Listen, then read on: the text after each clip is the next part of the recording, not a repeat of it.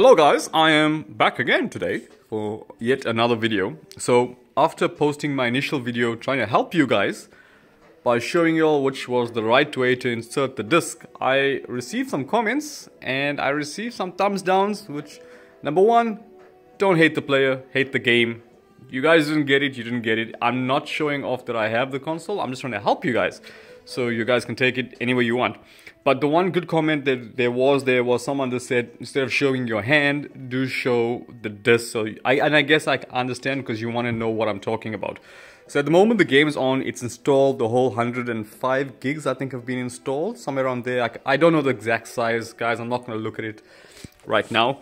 But I wanted to show you guys how this whole thing works, right? So if I am here, there's two power buttons. I think that's your power button. Yes, that is your power button, and then there's a little icon here for your eject button.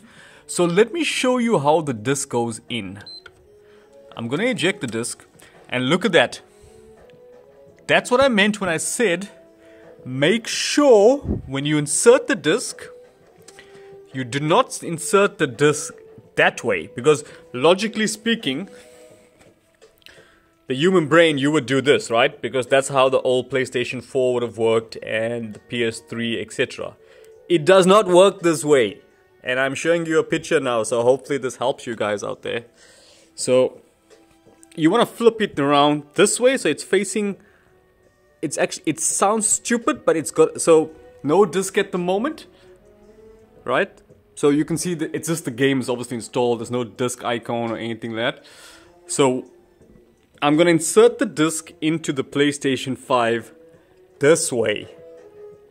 So, to my left.